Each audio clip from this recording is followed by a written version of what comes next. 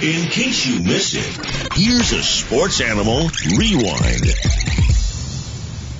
Let's talk some Vanderbilt football. We bring in the play-by-play voice of the Vanderbilt Commodores for football, men's basketball, and baseball as well. Joe Fisher joins us here on the new Sentinel Sports Page. Hey, Joe, Vince and Mike here in Knoxville. How you doing, Joe?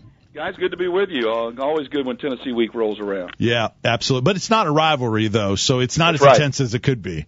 That's right. What do you make of that? What's James Franklin trying to accomplish by downplaying that? You know, I think it's a couple of things. One, and he's been very open about this from the beginning. He thinks one of the theories to success is to really, at this point in the program, really try to treat each preparation for each game as the same as possible. That's a lot easier to say than it is to do, obviously.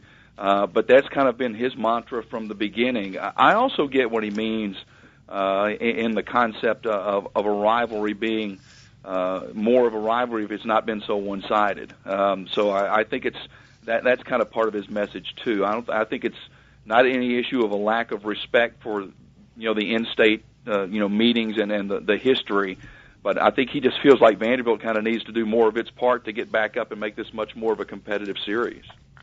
Joe, we were just talking before you came on the air about the turnovers Vandy's defense is producing, and not just one game. What's the story on that? Where's that coming from? It's funny, Mike. I talked to James about that last week, and I said, in the middle of this season, you were complaining, we've got to do something to start forcing more turnovers. And I said, it's like you flipped a switch all of a sudden, and there it is.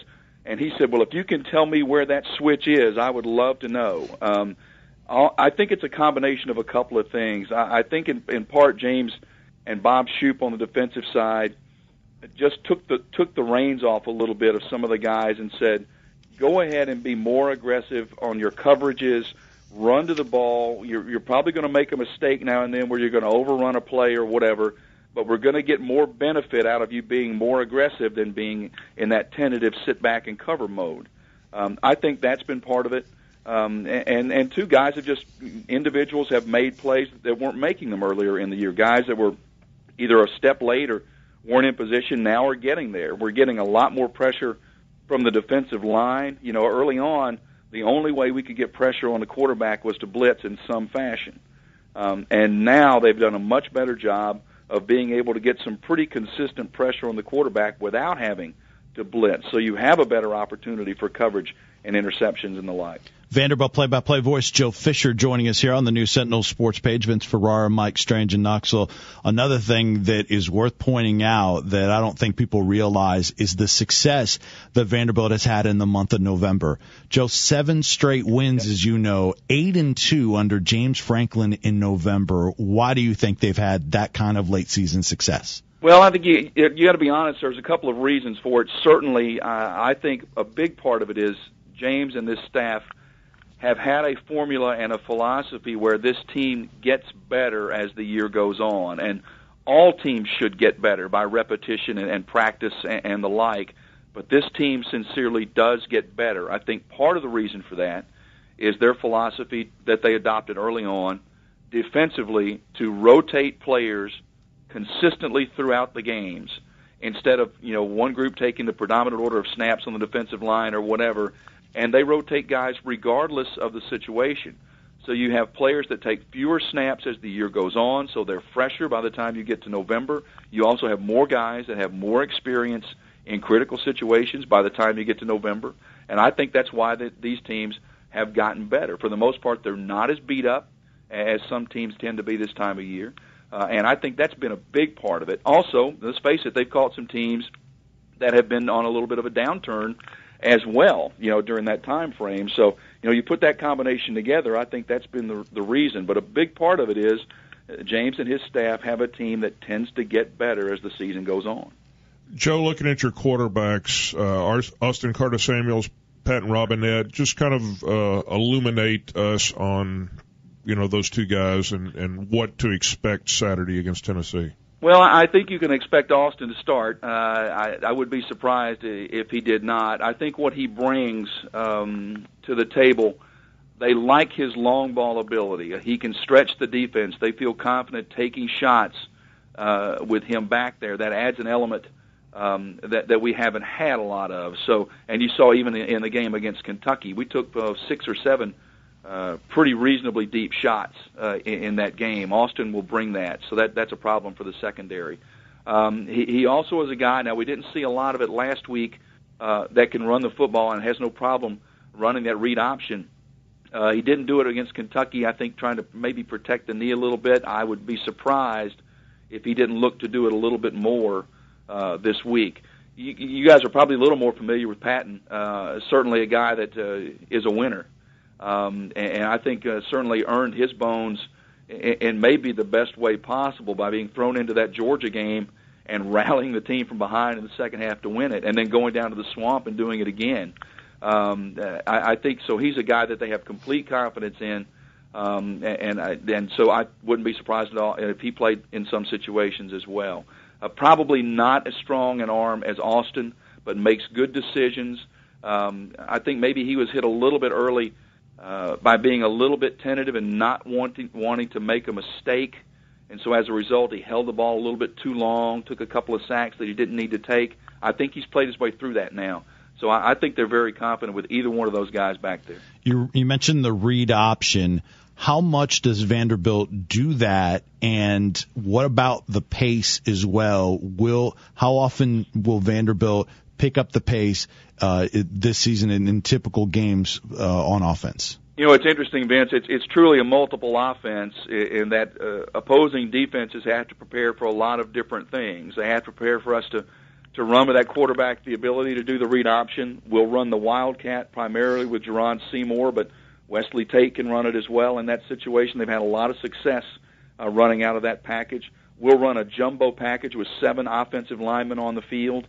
We will run out of the shotgun. They do all those things, and then you throw in that read option factor as well. So it's quite an offense to have to prepare for. In terms of the pace, I think James and John Donovan, our offensive coordinator, are really good at kind of sensing the feel of the game. So if they kind of feel like maybe the defense is on its heels a little bit, boy, you'll see them shift into hurry-up mode. We'll go no huddle a lot, but as you guys know, there's a difference between no huddle and hurry-up. Mm-hmm. But there are numerous times that you'll see we'll call 2 plays in the huddle, and the guys will come up and they'll run a play, and then they'll jump right back up to the line of scrimmage again and often catch a team a little bit ill-prepared. So we like an up-tempo game. I think our players like an up-tempo game, and they feel like now our depth has been an issue the last couple of weeks with the injury situation. We've been a little bit limited in terms of that. In fact, we only dressed 4 wide receivers for a game recently, which really limits what you can do. So they may be a little more likely to go hurry up more often now that we're getting hopefully some of these guys back. Rushing offense, not very good this year. 14th in the SEC, 137 yards a game. What's the story there? No, I think part of it is we played some pretty good defenses. I think you have to, that's some of the credit that goes there. But I would also say that the numbers might be a little bit deceiving because, for example, you go to the game in Gainesville, one of the better rushing defenses in the conference. We rushed for 130, 140 yards in that game. Florida was giving up about 100 a game, but it was really efficient. It was Jerron Seymour getting 3 yards when you had to have them. They like to pass the football in this offense anyway. A lot of the short passes, a lot of the receiver screens, bubble screens, and the like. So it's probably not an offense that's going to rush for 200 and something yards on a regular basis anyway. But I think you would have to say, if you're a Vanderbilt fan that's looked at it, that the run game has actually been pretty good in terms of getting the yardage when they needed it, and occasionally popping the big run with a Brian Kimbrough or Seymour being able to do that. So obviously you'd like to rush for more yards. You'd like to control the clock and control the possession a little bit more. But I think for the most part, even though the numbers may not bear it out, it's been pretty good. Vanderbilt play-by-play voice Joe Fisher joining us here on the new Sentinel Sports Page as we're learning a little bit about Tennessee's opponent on Saturday at Neyland Stadium. You mentioned the Florida game. That hadn't happened in an awful long time. I think 1945, the last time Vanderbilt won. Not in my lifetime. What did that win mean for the Vanderbilt program? Well, I think at first, let me just talk about what it looked like. Okay. Because one of the things that struck me as that game was unraveling was our approach to that game. There was not a lot of celebration. There was not a lot of, dancing around on the sidelines, not a lot of hoopla. It was a very business-like approach, and what it struck me as was those guys fully expected to win that game. So they were not surprised by what many people saw as an historic victory. That sort of told me a lot about where this program has gone to as well. They've done a lot of things that haven't been done around here in a long time. And so they've sort of become accustomed to having that, moniker put on them. Oh, you're the last team that did that was so-and-so, or last team to win 9 games was almost 100 years ago. So I think they like it, but they don't celebrate it that much. So that was one of the things that struck me when it happened. Now, obviously what it does is it gets another one of those things that you're going to hear every year out of the way. I remember when Kevin Stallings, every year we would go to Rupp Arena, and it was, well, when are you finally going to win a game in Rupp Arena? You've never won a game in Rupp Arena. And we finally did. And I remember the next year, it was Kevin the best thing is I don't have to answer that question anymore. That's out of the way. Well, they've gotten that question about when are you going to finally win in the Swamp out of the way. Joe, I'm going to sneak in a basketball question since you mentioned Kevin Stallings. You saw the Commodores play last night. I mean, this roster, much more of an overhaul than Kevin would have liked, attrition for different reasons. How's it looking, and what do you think, a reasonably best-case scenario is for Vandy basketball this year? Mike, I think Vanderbilt fans, when this year began, had gloom and doom in their sights. When you lose, as you said, have to overhaul the way you did, and for an unexpected series of reasons, it's certainly understandable. You think you're really going to take your lumps, and this team's going to take some of their lumps this year. I mean, there's not a lot of depth on this team. There's some inexperience. You've got a freshman in the middle in Damian Jones who's going to do kind of what he did last night. One half where he didn't do anything, one half where he was terrific. So there's going to be some inconsistency. But I think fans have grown to really like this team in a short period of time because they like the way they play. They like their effort level. They can score the basketball. Last year's team really had trouble, as you know, scoring. We only broke 80 points last year once, and that was in the first game of the season. This year's team has already done that, on a couple of occasions, and almost did it again last night. So they're an exciting team to watch. They've got some prolific players. McClellan showed last night with 29 points at Butler that he's a guy that can play at this level and play in the SEC.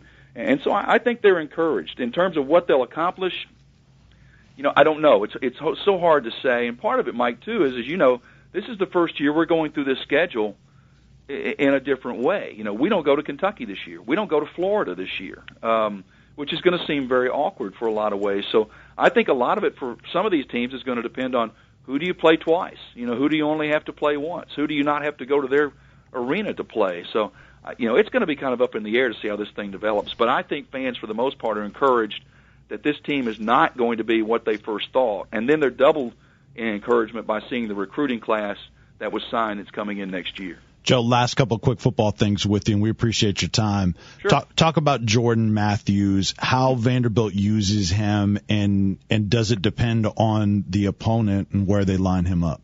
Well, I think they have shown, Vince, they'll use him in a multitude of ways, and I think that's one of the things I've really been impressed with Jordan's game, is he'll line up anywhere. You'll see him on either side of the field. You'll see him in the slot. You'll see him out wide. In a 3-receiver set, he can be in any of the 3 receiver positions. They showed last week against Kentucky another wrinkle that they're more than willing to give him the ball in the reverse. And he had a 28-yard run in one of those. And the other thing you can't factor in with Jordan, he's not just a guy that's going to run a post route or a streak.